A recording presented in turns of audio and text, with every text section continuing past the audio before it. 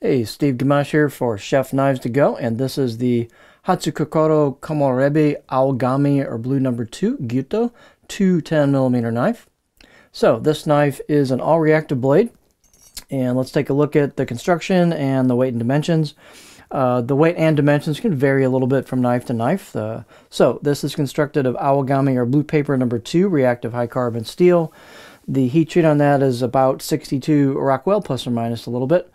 And the construction is 3 layers, and on either side of that reactive core cutting edge steel, which you can see is coming out from the cladding right here, you've also got a reactive soft iron cladding as well. So this is an all reactive blade. You will not want to let it sit wet. It'll start to get a patina and stain on it as you use it, and then it'll gain a little bit of a protective oxidation coating from that over time. So the weight on this particular one is 210 grams or 7.4 ounces. Edge length is 220 millimeters, so it's a bit oversized, about 8.65 inches. That's from the tip to the back of the heel. And then the overall length with this handle is about 374 millimeters or 14.2 inches. I measured the spine in 3 places because this has a really well executed distal taper, which means the spine thickness starts getting smaller as it goes towards the tip. And this is a beautiful example that this is a great craftsmanship on this knife. It's just a extremely well made blade.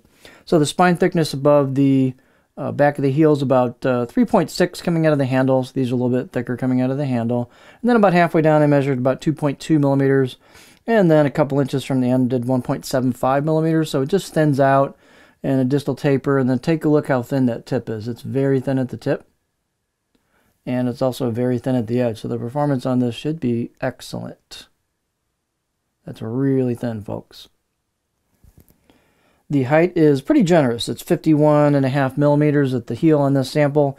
And so you've got a curve here into from the choil, the back of the blade, into the neck. And there's a great spot there for your finger for a pinch grip.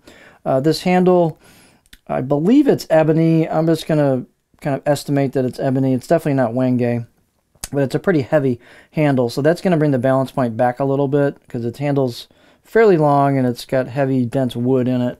And again, I think that's ebony. But so there's a balance point. It's pretty much right at that choil there. From a pinch grip standpoint, the handle's gonna have a little bit of a handle heavy balance on it. The handle, speaking of which, is octagonal. And again, I believe just from experience, this looks like ebony to me.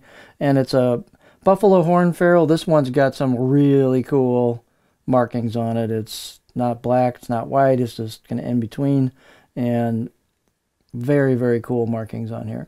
This gap that you see here between the tang and the neck of the knife is intentional, and that's kind of an older school install, and there's nothing wrong with that. It's a decision, purposeful decision made on this. So they've got a great glue up joint here. And you can see this buffalo horn ferrule. A lot of times they have cutout there for the inside material, but this is flat and has that material all the way to the front. So this handle is really cool. Fit and finish is excellent on the handle, of course. The whole blade fit and finish is very, very good. I'm actually going to take a little beauty shot here with that ferrule in there because that ferrule is really cool. So speaking of fit and finish, they've done a lot of work here, a lot of finish work. There's a rounded, polished spine. They've rounded and polished this choil here. Out of the box edge, I'll give it a 6 out of 10. It's a good out of the box edge, but you can definitely get this steel really, really sharp. On the left side of the blade, you can see the finish has got horizontal strokes to it. They've got some laser engraved kanji on the right side of the blade here. This is where the grind starts, so you can see the grind is very generous down to the edge, so this thing's going to fall through food. Very generous grind. Here is the left side of the blade, and that also has some engraved, looks like laser engraved markings on it as well. And you can see how thin this is. I mean, you can see how much of the core steel is coming out of the cladding there. So this is a really thin at the edge blade.